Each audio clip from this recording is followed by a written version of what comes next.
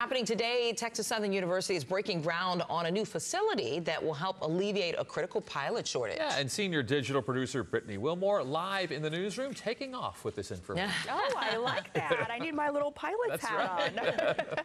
Well, the groundbreaking for the Texas Southern University Flight Academy at Ellington Airport is at 11 a.m., but construction won't start on the facility until next May, and it's not expected to be completed until the following year in May 2025.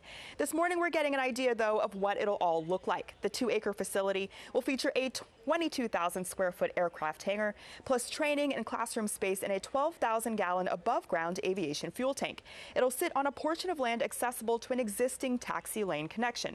The project is moving forward after City Council approved an agreement between the Houston Airport System and TSU earlier this year. Now, TSU is the only university in the state that offers a 4-year aviation degree.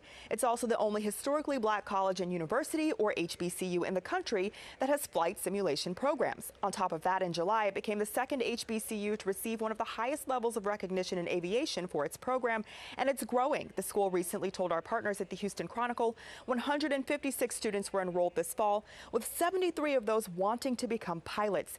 That's important because the need for pilots is expected to grow by 13% over the decade after the pandemic forced many to leave the business, and that means delays and cancellations.